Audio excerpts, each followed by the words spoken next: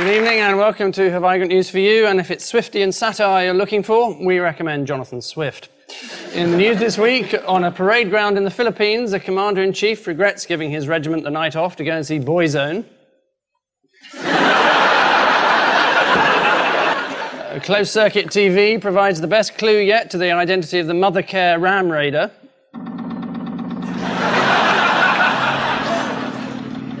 And after escaping from a safari park in a stolen car, a baboon gets a taste of his own medicine.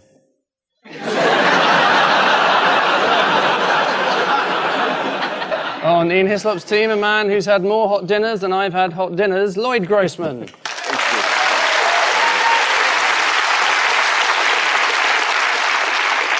And with Paul Merton tonight, a Labour MP and founder of a political club called the Old Testament Prophets, whose members enjoy good food, conversation and long walks through the Red Sea, Bob Marshall-Andrews.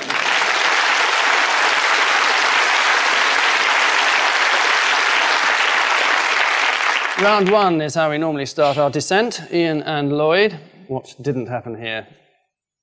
Now this is a medical story. Saddam has got some sort of tendinitis. He can't get aid from the West because America and Britain are investing in a huge vibrator, which is being airlifted to Monica Lewinsky for testing, and these guys want to watch. Well, it's the non-war. You've been in America, haven't you? Yeah. Desert Storm Jr. Right. But it didn't happen. No. Did the Americans report that? They're very keen on the build-up. Yeah, they do like to build up, the Americans. It's the war bit they don't want to do so much. And what was Britain's involvement? Well, Britain has to do what America says. That's our job. Britain was going to be a constructive member of the special relationship. Usually it means the Americans say, we're going in, and then they say, by we mean British pilots, who then fly in and get shot at. And the Americans send in cruise missiles, which don't have any men in them. Anyway, we issued another one of these ultimatums. And an hour to go, Saddam said, oh, all right, I'll do whatever you like. So we backed down, and then immediately in the press, Saddam says, I won. There was a headline which I saw upside down in the Times when I was coming in from Chatham just before the war was about to start, and it said, as I read it, it said, outing Saddam Hussein, now key task for West. So I thought this is a new foreign policy. I entirely approve. You can give up the task force and USS Zipper and all that kind of thing, and all you send in is Matthew Paris. But I was writing my letter of congratulations to Robin Cook, and I realised it said ousting, which is quite different. So what was France's involvement? The French, what did they have to do with it? I think that's what I asked you, only in slightly more diplomatic terms. Oh, I see. Angus tends to ask the questions and we answer them. Oh, I see. I can't imagine the French had anything to do with it. I imagine they supported Saddam. Oh, they must have done. Oh, they leaked the information. They said they're about to bomb you, so give in. So well, they tipped them off 10 minutes before 300 missiles were about to land on Iraq. And Saddam's response was to send a fax back. Just as well it was engaged, really. And how did the Sun contribute? They won the war, did they? Effectively, yes, by organising an airlift of Sun newspapers to RAF pilots in Kuwait. What, the petrol station or the country? The country, I believe. Country, I thought the petrol station. This is because page 3 girls are forbidden by Muslim law in Kuwait. Their idea of a topless woman being one that's just been beheaded, I think.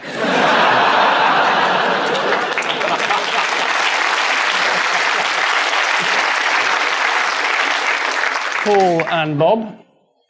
That's Derek Shaler, I think is his name. That's the MI5 building just on the Thames there. And there's the severed head of Colonel Gaddafi being passed through a crowd.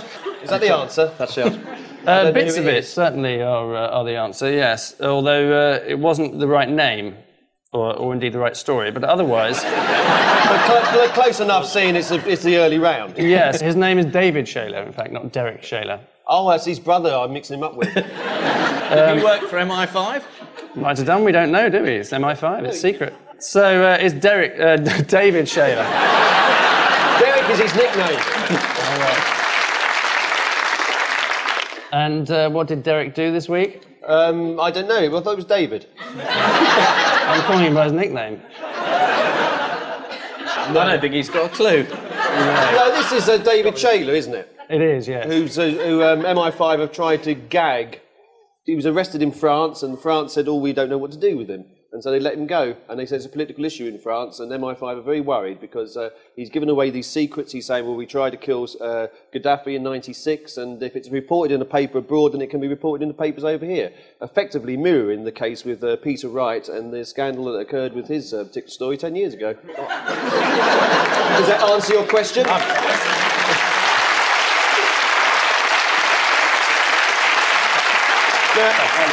If you'd done it my way, we could have avoided all that boring bit. Suddenly it felt like I was on Question Time for a minute. You've got no chance. Yeah, some of the things he claimed were that MI5 hold files on political subversives. Did he read that list of people who are supposed to be politically subversive? Well, Peter Mandelson was bugged for years, wasn't he?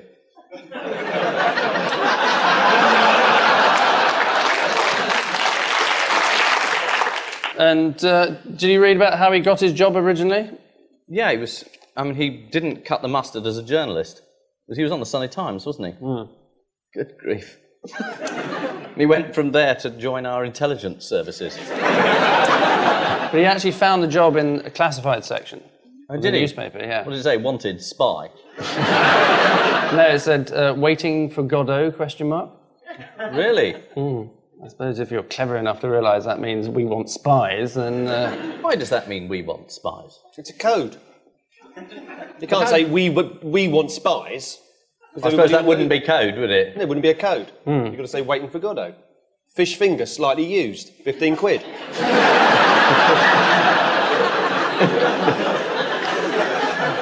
Always wondered what that advert meant. They should bring it up, I do. In October, David Shaler publicly revealed that MI5 compiled hundreds of dossiers on prominent individuals, including Trade Secretary Peter Mandelson, although obviously any personal information about him is known purely to the Secret Services and viewers of ITV and Channel 4. Ian and Lloyd, your recorded material. This is Monica Lewinsky, who's released the audio tapes this week, or they've been released, of her phone conversations with Clinton. This story has just been going on for so long, I can't remember if I was born when it started. Anyway, now it's going on so long that Andrew Morton has got involved. He wrote the book on Diana, and he's now going to write a book on Lewinsky. And it's going to be written by February, apparently. It's going to be out in the shops by February, so he's obviously spending more time on this one than normal. And what was some of the burning issues of the day discussed during this conversation? Lloyd, you've just been in America. What were they on about? Yeah, I don't know. They just talked sort of lovey-dovey stuff about... I don't know. What did they talk about? You could do a good through the keyhole, wouldn't you, with Monica Lewinsky's house? Yes. Whose stained dress is this? Here's a cigar by the bed. I wonder why it won't light.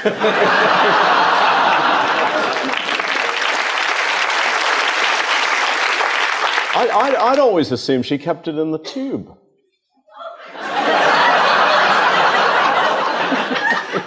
I was actually going to suggest that we listen to a bit of the tape. We didn't have sex. Well, what do you call it? We fooled around. Oh. Sex? I don't know. I think if you get to orgasm, that's having sex. No, it's not. Yes, it is. No, it's not. It's not having sex is having intercourse. You've been around him too long. That's his Nuh-uh. rationale. Then I've had sex with a lot more people.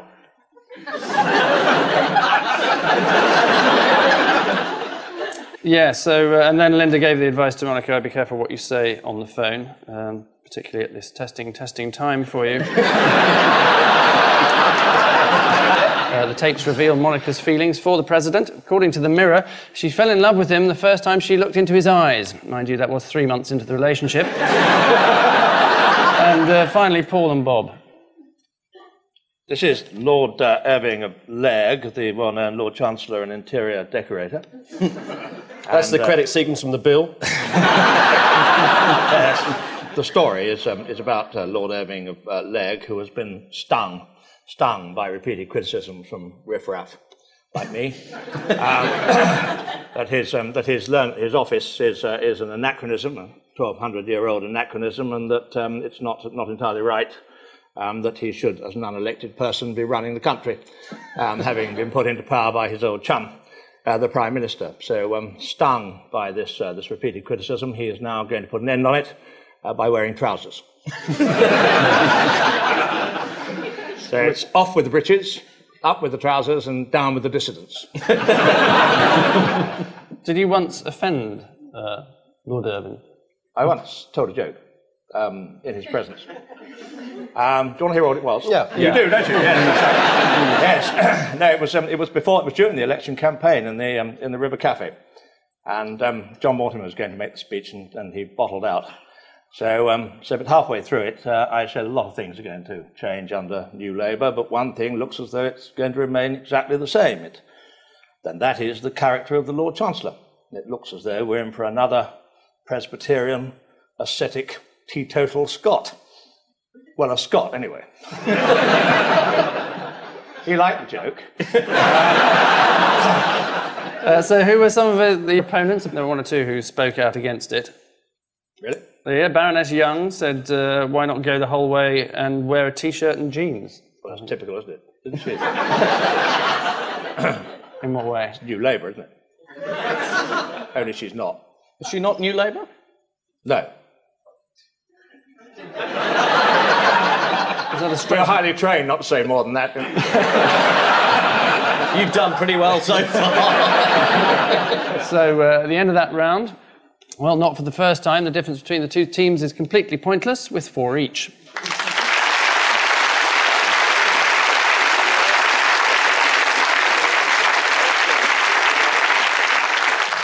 So in the absence of any cabinet ministers, let's out an odd one. 4 closet odds to choose from. Paul, Richard Whiteley, Jerry Springer, Ken Livingstone, and Sooty. Has it got anything to do with, I don't know, fights, violence on screen, anything to do with that? I think this is to do with being mayor. Yeah. Being mayor? Yeah, there are a lot of Jerry Springer was mayor. Sooty's mayor of Blackpool. Sooty was mayor of Blackpool. Sweepsville. Ken Livingstone's the odd one out. He's never been mayor of anywhere. Sorry, Ian, what were you saying? Sooty was made mayor of Blackpool because it was 50 years ago this summer that Harry Corbett found him in a little toy shop. How extraordinary. You appeared in a Sooty show, didn't you? I did, it was great. So, what, are you playing the part of a travelling salesman who was trying to sell Sooty gloves? That's right. Right. There we are.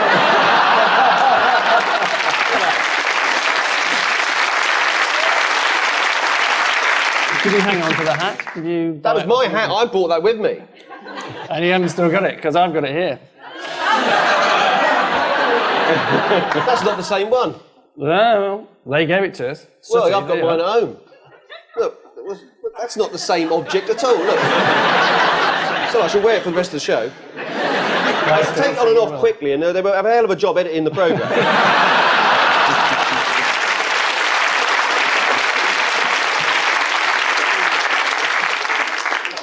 Fantastic. So how do we...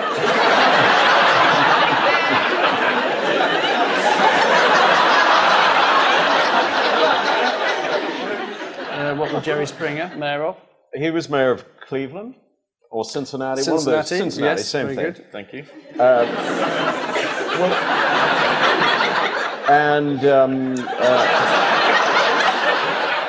Richard Whiteley, you haven't dealt with him yet? Well, he has been mayor of somewhere, and Ken's the odd one out because he wants to be mayor of London, but Tony doesn't want him to be. Yeah, so on the subject of Ken, what is he going to have to face? Have they've suddenly decided they're going to put him in front of a They've Firing changed the squad? rules. committee, in fact? The Suitability Scrutiny Committee. He's going to have to... They're putting him in front of a vet, aren't they? It's going to happen to all of us. Well, that is true. Before the next election, you're going to have to go in front of a reselection panel, aren't you? Oh, yes. Ready like cold spring. They say they're going to root out MPs who attack the government every 5 minutes. Yes. Can't imagine what kind of idiot would do that, Bob. So is it true that Labour has a dossier then on all the troublesome MPs? Peter Mandelson produced a list very shortly after the election. There were 40 new members of Parliament on it. one of whom's got 2 PhDs and was described as mentally unstable. And I was on it too. There was a problem because, I mean, the press don't realise the terrible trouble that they cause when they publish lists. Like the Sunday Times published the list, and there were members of the Parliamentary Labour Party who I know who were close to suicide when they realised their names weren't on it. Bob, your 4 heavenly creatures are a pigeon, a rhino, Geoffrey Robinson, and yourself. It's the rhino. It's definitely the rhino, because the rhino is the only troublesome pest that they're not trying to get rid of from the House of Commons. We're permanently trying to get rid of the pigeons. We put destabilising ointment on the ledges, sort of similar to what we're doing to the Liberal Democrats. Really.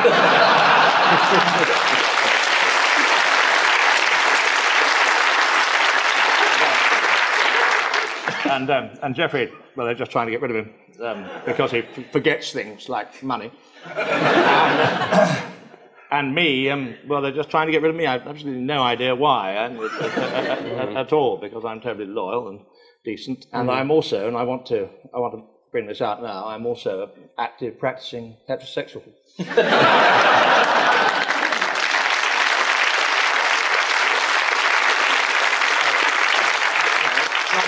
Not much. But now and again, I've tried to do something about it, but I can't. That's why it's the rhino. Do you want a clue? Yes. No. The clue can be, in fact, for Lloyd. And the question is, who would live in a house like this? You're lost for words. I don't believe it. Is it a paramilitary wing of the Teletubbies?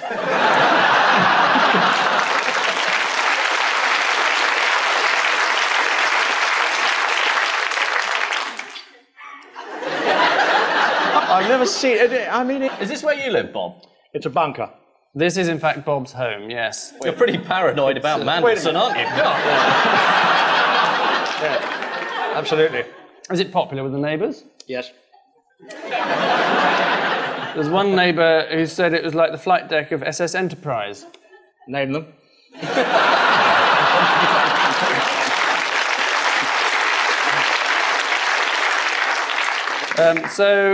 Given that this is a clue, what do you think the answer might be? Pigeon.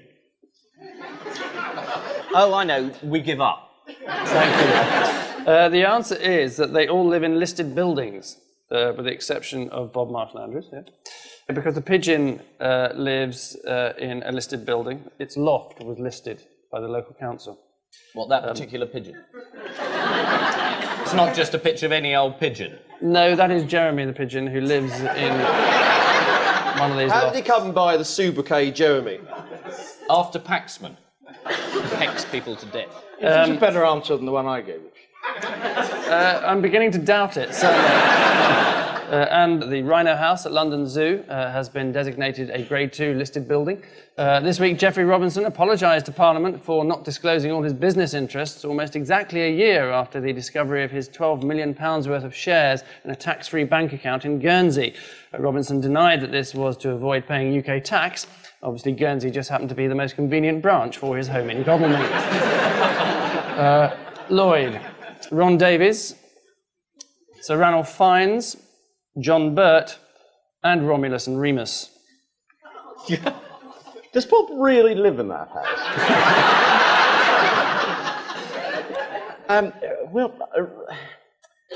Romulus and Remus are Italian. I think the other 3 are all Welsh. Is it being brought up by wolves? It's not quite that simple, Ian, no. Do 3 of them get their milk delivered to their doorstep? It has something to do with part of Ron Davies's brother's defence that was in... It's an unpleasant father, isn't it? Ron Davies, as his brother said, you know, they're very unpleasant upbringing. Their father was an extremely awful, horrible man. The Ranulph Fiennes, his father was, well, I mean, anybody who calls somebody Ranulph was just, he was a sadist, basically. And Romulus and Remus, now, who abandoned them? They were thrown away. So John Burt's the odd one out, he's got a nice dad. is the wrong answer. But you're in the right area. The answer is that they all claim to have been beaten as children, with the exception of Romulus and Remus. Saranoff was beaten by Jonathan Aiken. At school? Yeah, he was a prefect at Eton. He would have been at school with Paul then. Were you beaten when you went to Eton to buy the tie? That's the beginning of a limerick, isn't it? Well, I had an escape that was narrow in Harrow.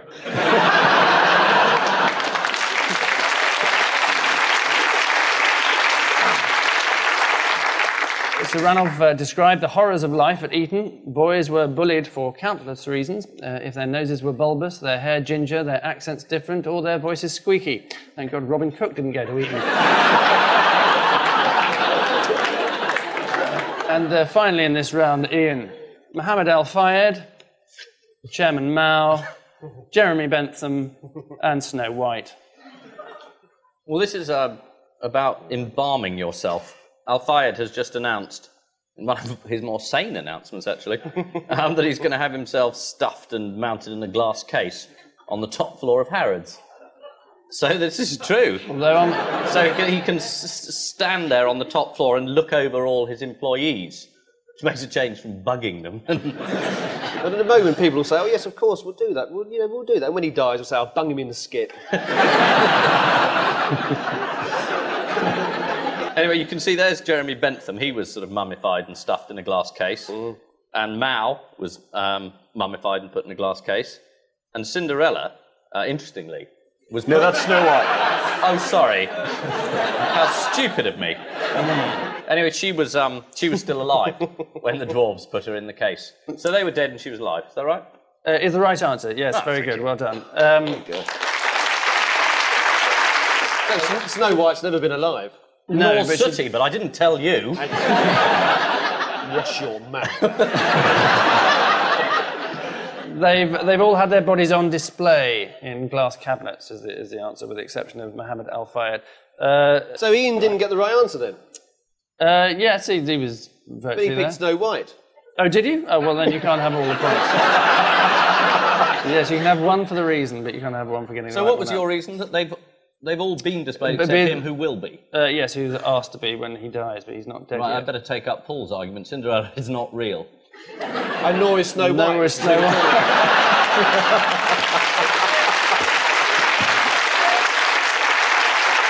In his will, philosopher Jeremy Bentham left his body to medical students at University College London, which explains how it turned up in the Dean's bed during Rag Week. Which utterly lifeless display means that at the death, Paul and Bob are currently being slaughtered, 7-6.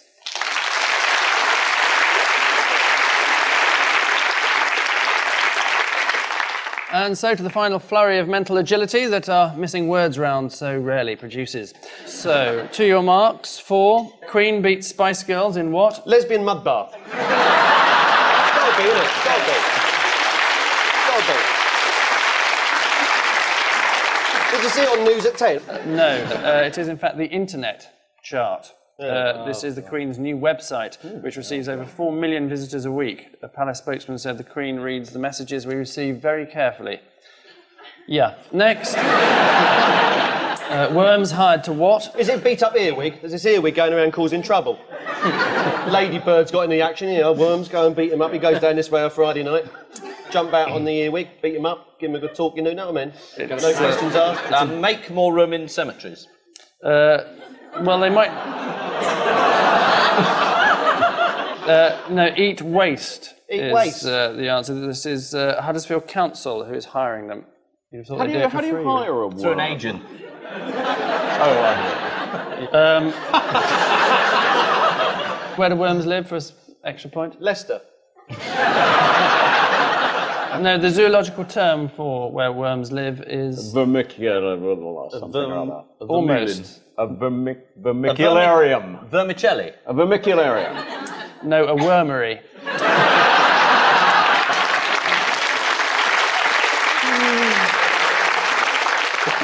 Next, the fridge with what? A degree in psychotherapy. Attitude. Come on, open up. It's not a fridge with attitude, no. The fridge with cold things in it. It is, in fact, a fridge with a brain, This is a new computerised fridge. Oh, we don't care. Keep going. That will tell you when your milk is off and when to reorder your eggs, and can even flash messages across your computer screen at work, which could be kind of dangerous if you work at the stock exchange. It suddenly says, buy sugar.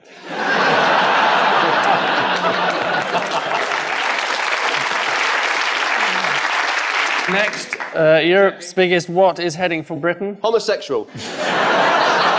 Is it wasp? No, although you're in the right area. Killer bee. It is in fact woodpecker. How big is it? Is it impossible to stop? 12-foot high woodpecker coming through customs. Get out of it. And finally, the full what? Monarchy. Monarchy. Monarchy. Exactly. And what is this a reference to? It's the fact that the two princes got up and did the strip at the. They did a bit from the film. Wasn't it just Charles? Oh yeah, well he stood in the line and did a little bit of dance as well. But the princes as well. They did a sort of take off in the at the royal party, one of the several royal parties he's had this week. Have you been to any of them? No, I wasn't invited. Were you? No. Is that true? No. You were invited. Might have been. Didn't go. You get invited. No. But where comes this Pontier gets an invite? Talking of which, are you a member of the Garrick? And are those your own teeth? This is good. We'll ask you the questions for change. About 8 years of listening to you spouting off. No, why? Did you ask? Someone saw you in there the other day. My girlfriend's father is a member of the Garrick. Right. I haven't been blackballed yet. You should have a word with your girlfriend then. I recommend That's right. creosote. Thank you. Keeps the woodpeckers away, I can tell you.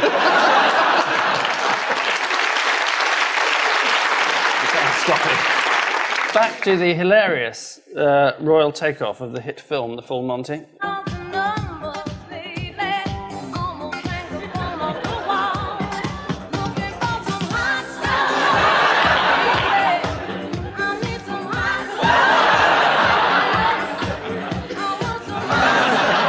Actually makes you feel sorry for Charles, doesn't it? What a rotten job being the heir to the throne. Sitting around going... Which manic ramblings mark the end of tonight's seizure, and the madness of it all is that this week's dumb waiters are Ian and Lloyd with 8, while this week's master chefs are Paul and Bob with 9.